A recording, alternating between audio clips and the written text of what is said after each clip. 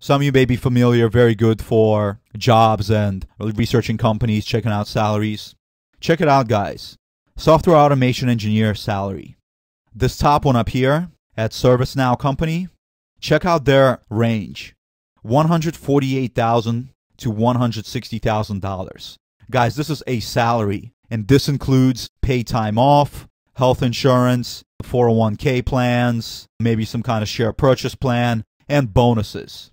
So if you calculate it, it's coming out probably between over $70 to $100 per hour. Check out these other salaries, guys. Do you guys see this? I'm not making this up. People really do earn this kind of money for that kind of knowledge. And why do these people earn this kind of money? It's because they are so specialized. It's because when someone is seeking an automation engineer, they want someone who has this knowledge. They don't care too much about this. Now, a lot of jobs will be looking for someone who only knows this. And that's why we're teaching QTP automation, because it's the #1 automation tool out there. But if you want a job that doesn't only focus on this, you can have any job out there that you want just by knowing automation methodology. And let me give you guys a real hint about how my company conducts interviews. When I get a QTP automation engineer, and I'm making air quotes right now because I'm saying wannabe QTP automation engineer, and they sit down to do a test, we do a hands-on test, not just verbal. I want to see them scripting. I test them on this and on this.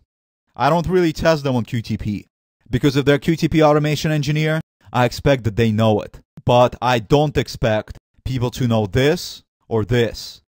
And so in that instance, I eliminate these guys and I only get top of the line. And I am willing to pay those guys top of the line money if they know these skills.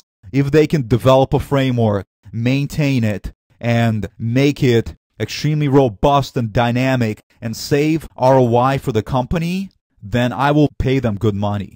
I don't care about these guys because I'm going to have manual testers doing what these guys can do.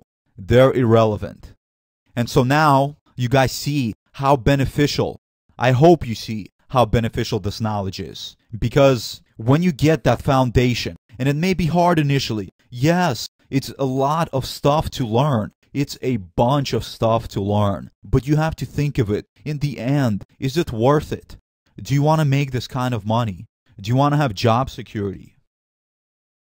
Do you want to have opportunities? Do you want to be able to take your skills anywhere, no matter what tool the company is using? Come on there and create a framework. I'll tell you guys a secret. Not really a secret, but I have worked with other automation tools besides QTP. And those companies, they hired me because I know this. They hired me because they know I got the basic foundation, the basic knowledge to do my job. And this tool, man, this is like 15–20% of your knowledge. You learn it within a little bit and then you're done. It's not that relevant. Yes, it's the most popular tool, so this becomes the most popular skill, but knowing it, it's not that big of a deal. Knowing this two together, that's a huge deal. That's powerful.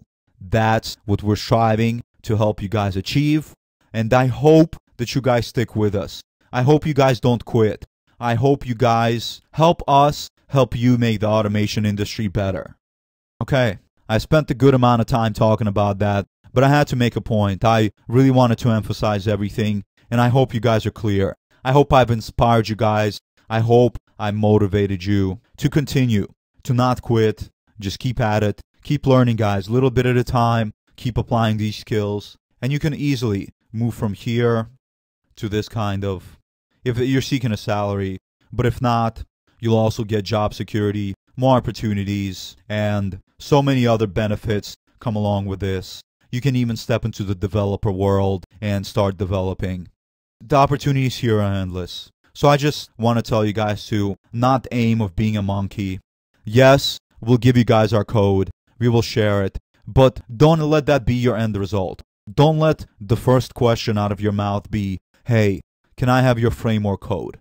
because then that tells me that you want to be a monkey. And that's not what I want for you guys. I want a lot better for you. I believe that you guys can do better. Okay, done with my spiel. Hope you guys enjoyed that. Let's move on to the learning. So, our next reserved word is exit. And what this does is it ends a loop, subroutine, or a function. Now, you guys may not be familiar with all of these guys, but no worries.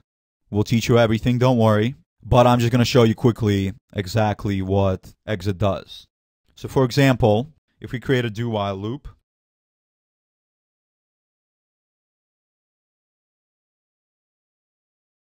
okay, and we run it. Let me put a breakpoint here. So this is what's called the loop, guys. Just imagine it has to enter in here, and it's going to do some action, kind of like a function, but it's called a loop. Let's step into, and now it's going to do an exit do. And so what's going to happen is this message box will never get executed. You guys see that? Let's do something else. Let's do an exit for.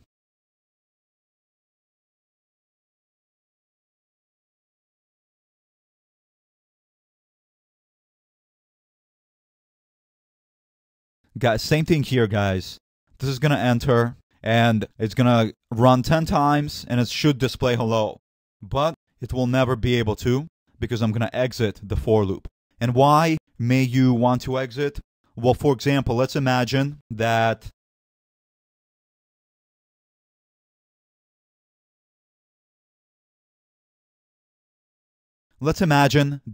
if I is equal to 3, then we need to exit the loop. And instead of that, just imagine that I equal to 3 being some kind of an error occurred. You know, boom, some kind of an error happened. And we need to exit the for loop because it's dangerous to stay in it. So, let me show you. Put a breakpoint here, run it, and we're going to step into. Now, I is not equal to 3. We're going to get a hello message box. Let's continue. Another hello message box. Continue. Was the value of I? It's 2. Another hello message box. And now, was the value of I? It's 3. So now it should exit the for loop. Boom, exits. You guys see that? It will never hit another message box. Okay? It's just a way to exit the loop, sub, or function. And now I'm just going to show you guys how to exit all the other ones. Just one more for show, and then we'll continue.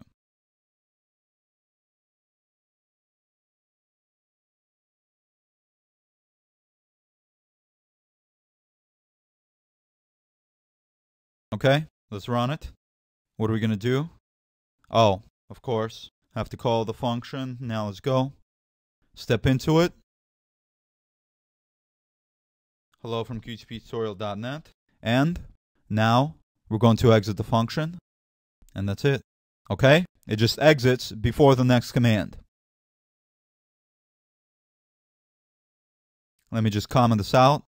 Hope that makes sense to you guys. You don't need to do any more for now. Just remember all these terms, and you guys will get to see them used again in the future as we progress, of course, through the lessons.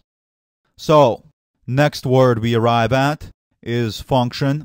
You guys have already seen so many times because this reserved word is extremely important in VBscript and many other languages.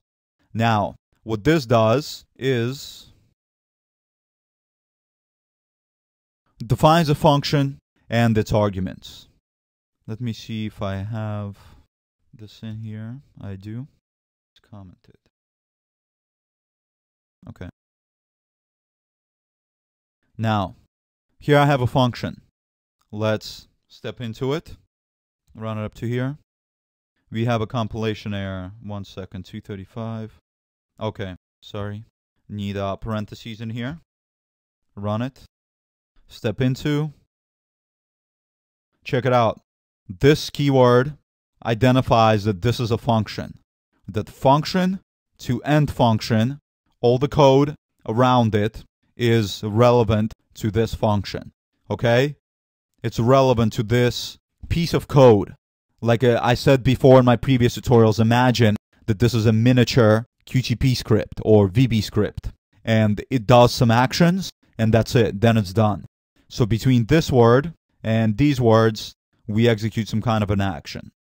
So let's see our message box. First name. Let's do it again. Last name. And then it's going to, then it's going to return a pass to this function. So check it out down here. You can see that it returned the pass. And then that's it. It's over. Pass. Cool. That displayed because I was